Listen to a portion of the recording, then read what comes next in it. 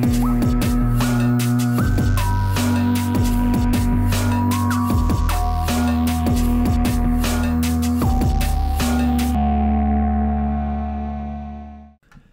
going on, guys? Welcome into the nighttime edition of the weekly recap video with the wheel strategy. I'm covering up to August 4th, Friday. The first week of August is in the books. I'm going to go over my personal wheel strategy and how it's shaped up because, as you know, in my videos I show you the trades I take, the profits I make, and how you can do it too as I bring you along my journey with the wheel strategy. But I'm also going to cover the broader market. We got the S&P 500 on the screen, the daily chart, and there are some interesting things happening with the S&P 500. We had a pretty nasty red week this week, the nastiest red week we've had really since March. So that's what, 4 or 5 months ago? That's a pretty big deal. And at a key resistance area too. So we're going to cover everything. We're going to start with the market, then we're going to get into the wheel strategy and what happened with my positions. A lot of interesting things happened with my positions and ended up turning out to be a pretty good week. So we have a lot to unpack here. Let's get into it, starting with the S&P 500. So if I zoom in here on the daily chart, the S&P, I mean, look at us. We are below 4,500.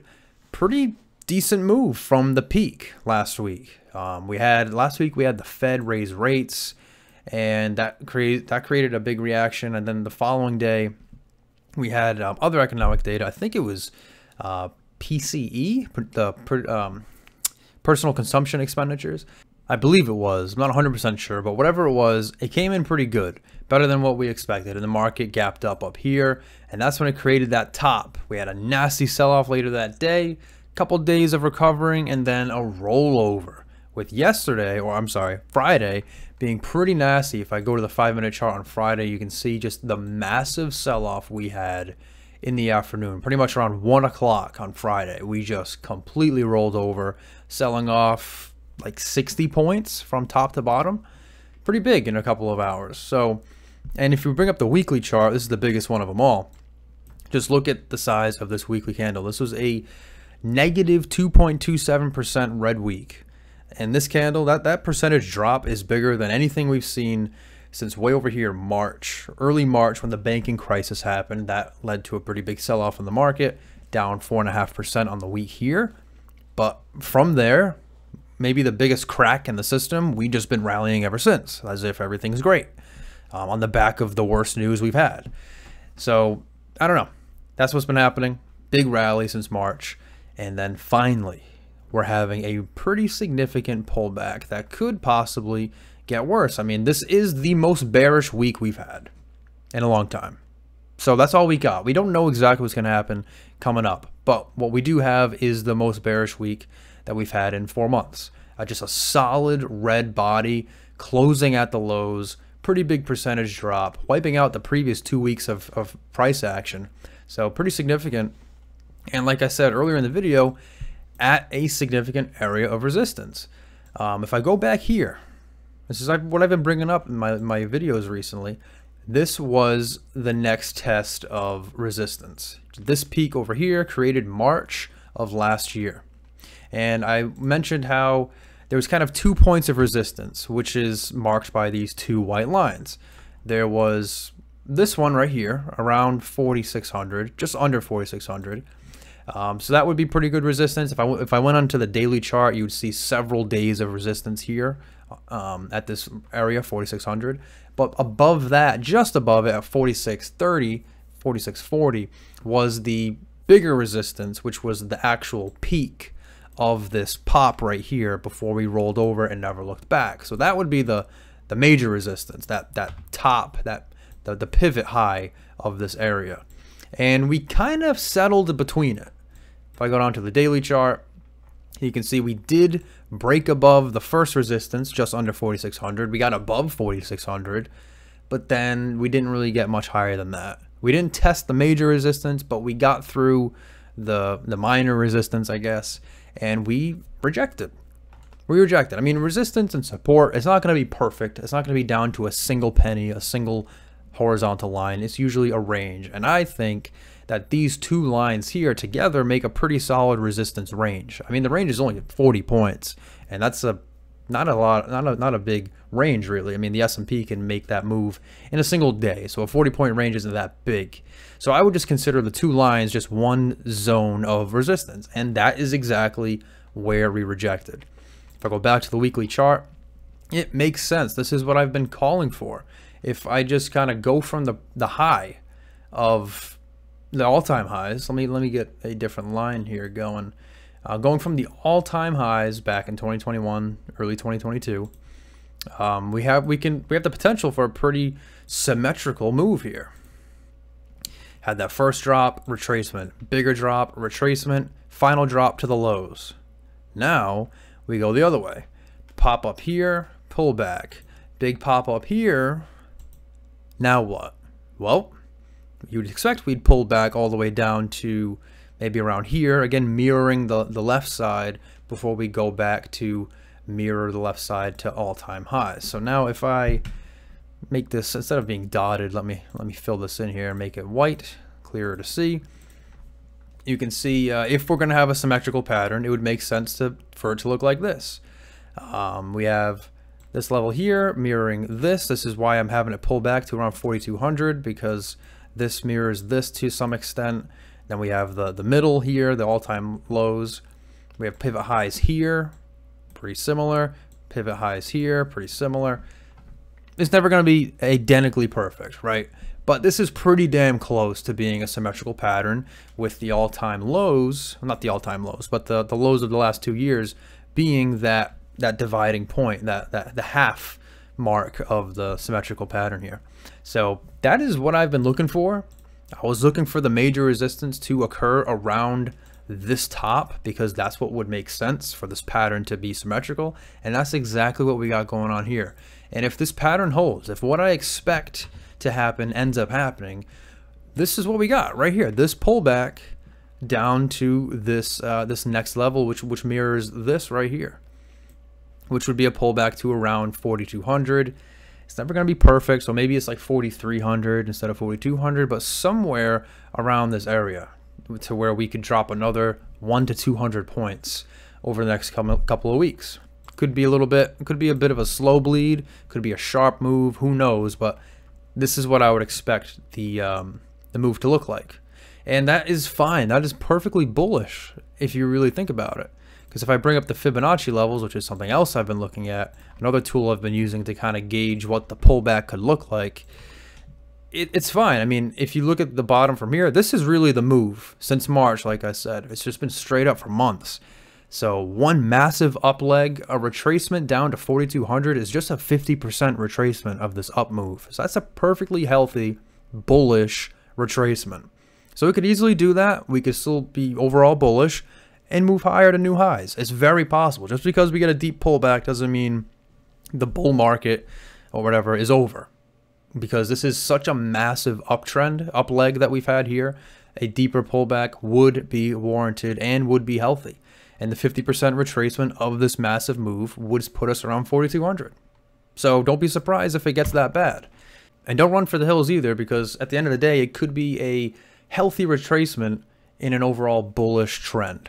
So we'll see what happens. So that was the overall market. Now let's transition into the wheel strategy, where I can bring up the graphic here, going over my month-to-date profits and my year-to-date numbers as well. So August profits so far, just 1 week in, $376. That's excellent. We're going to go over exactly what that is comprised of, each and every profitable trade that happened this week. And then the year-to-date profits so far, just over $3,000. And these numbers were just recently updated and adjusted because of CVS. So we're going to start with CVS. This is a big one, because I had just realized a loss recently, and I have then just reversed that loss because I got right back into the position at the same level that I exited it recently, which was all an accident. So here is CVS, and for those of you who've been with me this whole time, you know the saga of CVS. Basically, I've been in this for a while.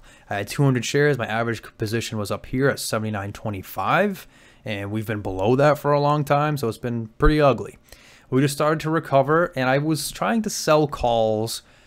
I was underwater, but out of the money enough to expire worthless, just so I can collect some premium in an otherwise stagnant position, right? Well, my call went in the money at 73. My $73 calls that I sold went in the money, and because it was paying a dividend that week and my calls were in the money, they were assigned early, or they were exercised early, and I was assigned early and had to sell my shares at 73. Completely caught me off guard. I should have known because of the dividend that was going to be a risk, but it just was not on the top of my mind. It caught me off guard, and I had to sell my shares at 73 early. Just unbeknownst to me, the next day I woke up and they were gone. I was assigned early, and my position again was up here, 79.25. So I took a pretty big loss by selling at 73. So I realized that in my totals on the graphic on the screen right here. I factored it all in. It was like a $1,250 loss on the shares. But what I did was I immediately sold 2 puts at the 73 strike, hoping to get assigned on those, buy the shares right back at the same price that I sold them at, and just act as if I never sold them in the first place. Because had I been aware of the dividend and rolled the calls out to account for that, this is exactly where I would be. I'd still be holding the shares at 79.25, and I'd be in the position right now. And that's exactly where I am today, because CVS actually closed below 73 this week, where I had 2 puts sold. So now on Monday, I'm going to wake up and have 200 shares of CVS all over again. And because I bought them back at the same price that I sold them at a few weeks ago, it's as if nothing happened. And that's how I'm treating it. And it was actually a close call. So if we go down to the 1 hour chart and looking just like pretty much the last week, Monday through Friday, I had 2 puts sold at 73. And it had earnings this past week. So that was going to be the big deal. I collected a lot of premium because of earnings. And it was just a matter of how our earnings are going to be. We went sideways around 74 on Monday. We dipped down in the 73s on Tuesday. So we were close to my puts. They actually had a really good chance of being in the money and me being assigned.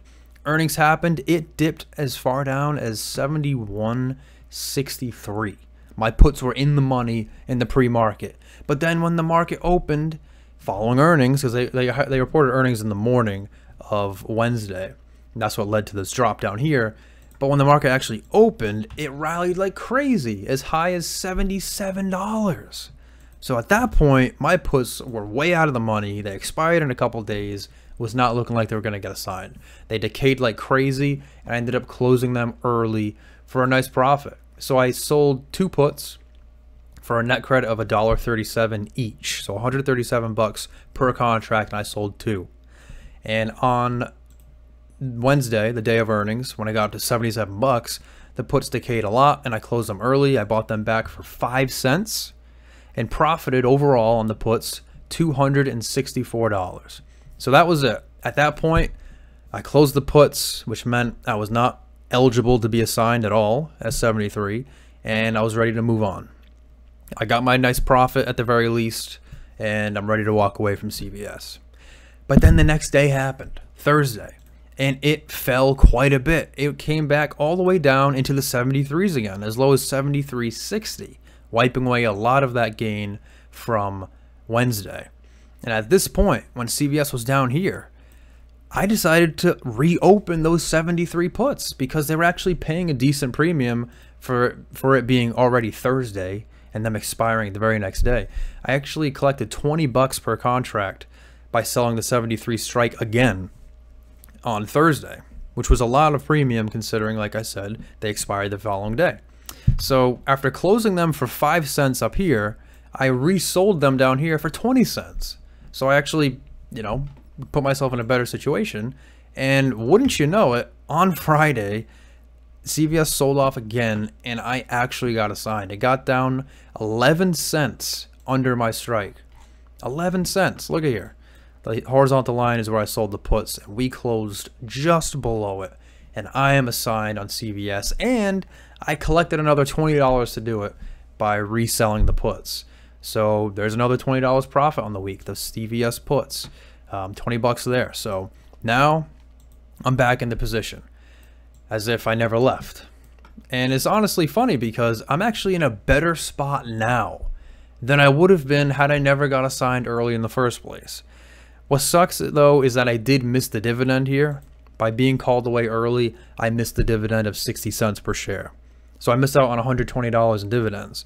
But by missing out on that and being called away early, I was able to sell puts in earnings week and collect great premium. And the net credit I collected by selling puts on CVS, the original ones and then the ones that I sold again, I ended up collecting a total of $304 in put premium, which is a lot more than the $120 in dividends that I would have got had I never been called away at all. So now, today, I'm still in CVS as if I never left, but I'm actually in a better position because I've collected a lot more money, income, in the process. So now my break even is a lot better than it would have been. Now my break even is at 75.02, just for a reference to see where I stand in the net position. My position on my shares is still up here at 79.25, and I look to sell my shares above that level. But for context, my break even, given all the premium and stuff and dividends I've collected to this point, is all the way down at 75.02. Now it does suck that CVS did fail to keep these prices, but I'm hopeful that we have somewhat of an inverse head and shoulders going on here, and that this pullback is part of the plan, where maybe we have a dip here. Here's one next, creating the one shoulder, right? Then there's the dip here to the lows. We're popping back up, and now we're dipping back down to create the second shoulder before we pop all the way back up to where we started. So again, here is the first shoulder of the inverse head and shoulders, and this pullback right here to 73 would be creating the right side of the inverse shoulder before hopefully pushing back up to where we started in the 90s. That is my wishful thinking as to being okay with this pullback on CVS. So we'll see what happens, but long story short, I'm back in CVS. It's as if I never left, and I'm actually in a better spot at the end of the day because of all the put premium I collected to get back into it. So here we are, back in CVS. My position is up here, my break even's down here, and now we wait. Next, we'll talk about Virgin Galactic. This is a position I've been in for a little bit. I have 200 shares at $4 per share, and it's been sideways for a while, which is fine because I'm able to sell calls each and every week at or above my cost basis, and I'm just collecting income on call premium each and every week, and it hasn't failed yet. And this past week, we actually had earnings. So the premium on the calls I was able to sell for this week were pretty inflated, which is great for selling calls. But I wanted to hold out for hope that maybe we could get one of these types of pops after earnings, because it's possible for this thing to move. So because of that, I did not sell calls on Virgin Galactic first thing Monday. And that was here.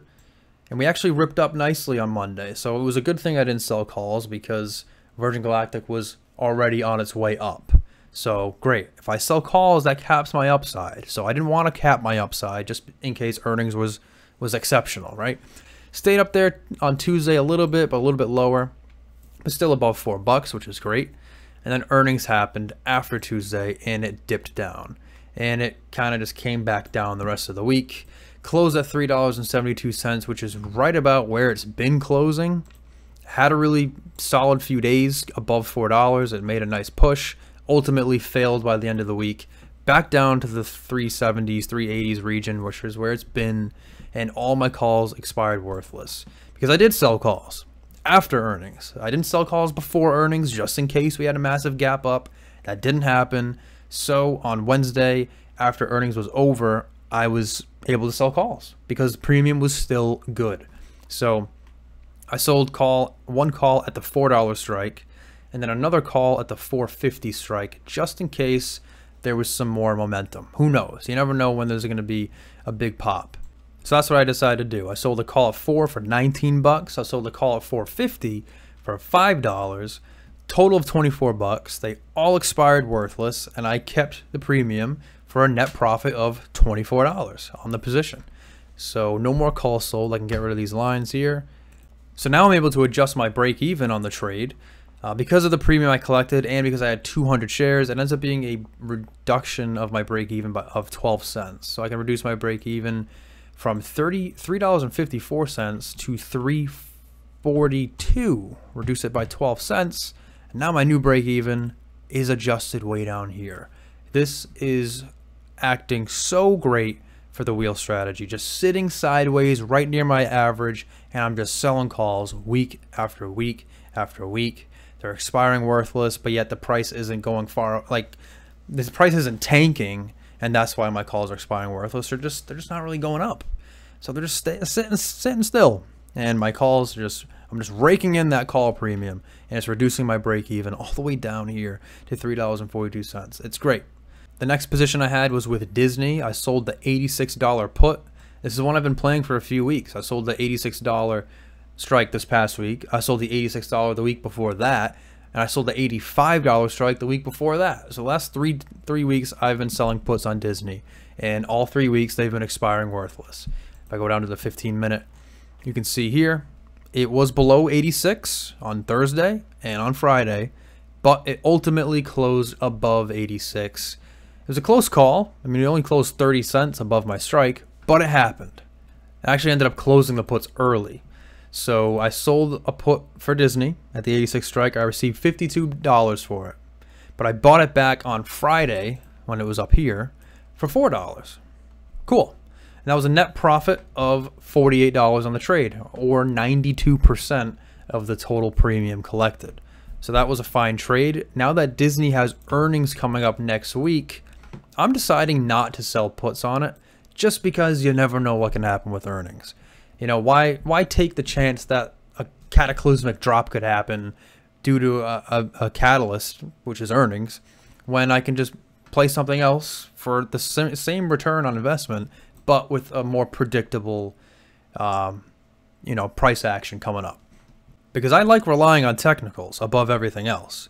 But the only thing that can override technicals is a major catalyst. And earnings can be that major catalyst. So why bother when I could just go into another name, which I did, Next Era Energy, we'll go to that one, and have a relatively safe upcoming week. So here's Next Era. Next Era Energy is a utility company. They are the largest electric utility in the United States, primarily in Florida. They own the Florida Power and Light Company, and they power pretty much all of Florida. And they also have a renewable energy segment as well, which gives them a growthier element. I've been doing a lot of research on this company. I just didn't really realize that it was in the good support area for selling puts until last week, and that's what I ended up doing. I closed Disney early on Friday, and I immediately rolled that buying power into Next Era Energy, a put that I sold for next week at the $68 strike. And zooming out here on the weekly chart, you can see why that's a fine move. It's been support for 2 years, and it's not really in a downtrend. It's well consolidating at the highs of this overall move for the past few years. It's kind of reminding me of Occidental Petroleum. If I go to that chart, you can see it's had this nice move to the upside, and it's just been kind of chilling around here in a triangle formation, almost a bull flag really, for a little while. And every time it dips into this green area, the support zone, it pops up. It just did it recently, and that's what I'm looking at Next Era. You know, we have this this massive push up, and now we have a bit of a flag going on, where every time we go down here in the 70s, the low 70s, high 60s, we end up popping up to the 80s. So that's what I saw on the chart. And with this massive drop that I had this week, I'm fine selling a put at 68 in a nice support area where I probably have a good chance of this put expiring worthless. But if it doesn't and I get assigned, well, I'll be at a good price point in my opinion, given the history of the chart. And really, unless there's any big news, the chart and the price action should obey technicals more often than not. And earnings actually already happened on this thing a couple weeks ago. So that big catalyst is out of the picture, and now we're just relying on technicals. And the technicals say that this is a good price point to buy. So I sold a put at 68, which is actually a more affordable price point than what I was playing with Disney. Disney, I was selling the 86 strike. With Next Era, I'm playing the $68 level, so it's a lot more affordable on top of it all. And I was able to get my 30% annualized by selling the put for 45 bucks. So that's sold for next week. So we'll be watching that one closely and see how it plays out. We are left with CVS shares and Virgin Galactic shares. I'll look to sell calls on Virgin Galactic first thing on Monday. And with CVS, I'm just going to sit tight and see what happens. So that's where we stand with the wheel strategy. 1 week of August in the books, and we've already collected $376 in option premium. That's in the pocket, and I'm able to take that out and put it in my bank account should I choose to do so. It's great. I love selling options for income. It's nice passive strategy. It's not super rewarding, but it's very consistent and safe, and that's what suits my personality the best. I appreciate you guys sticking with me and watching my videos. I do appreciate the comments. If you enjoyed the video, please like it. It helps out. Subscribe for more content if you're interested. And as always, I will see you all next time.